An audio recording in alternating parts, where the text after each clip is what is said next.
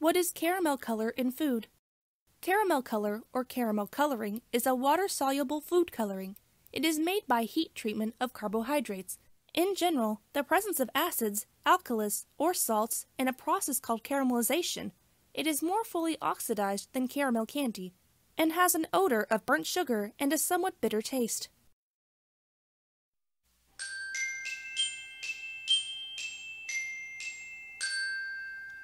Is organic caramel color safe?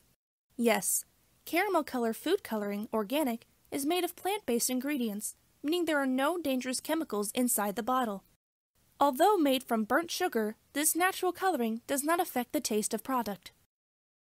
Thank you guys so much for watching. We will see you in the next video.